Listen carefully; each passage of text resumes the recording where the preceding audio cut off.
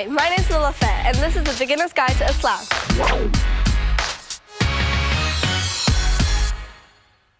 A lot of people get the wrong idea about Islam from what they see on TV. Our religion is the second largest in the world. But to a lot of Kiwis, Islam is all a bit mysterious.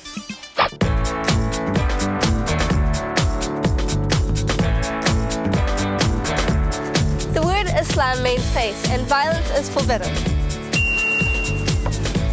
Muslims believe in one God. We call him Allah. Allah chose the Prophet Muhammad to spread his word.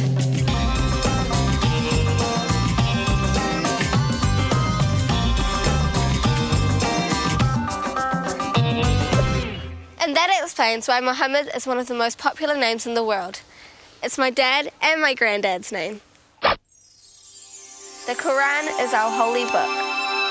It's in loads of different languages, but the main one is in Arabic.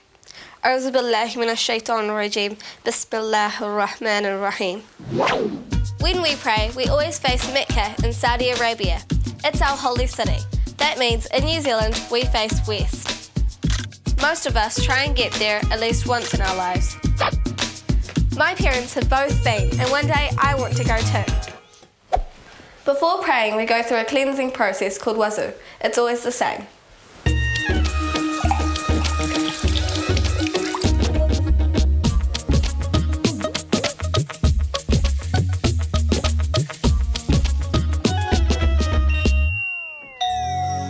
We pray for about 10 minutes, 5 times a day, depending on when the sun rises and sets. My family often pray at home. But other Muslims, especially men, pray at their local mosque. Allahu Akbar, Allah.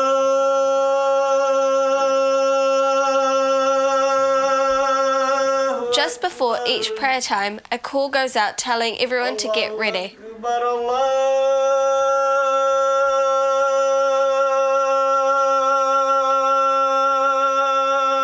Akbar. When it comes to what we wear, some Muslims are stricter than others.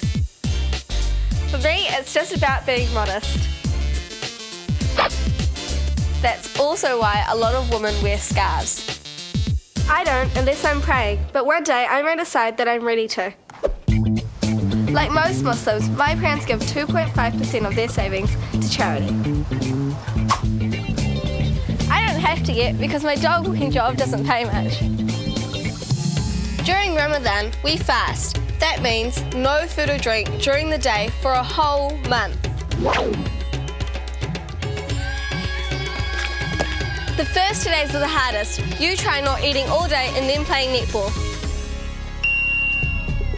Muslims do some things differently, and when I was younger, I really wanted to fit in with the other kids. Like everyone seemed to eat pies at lunchtime.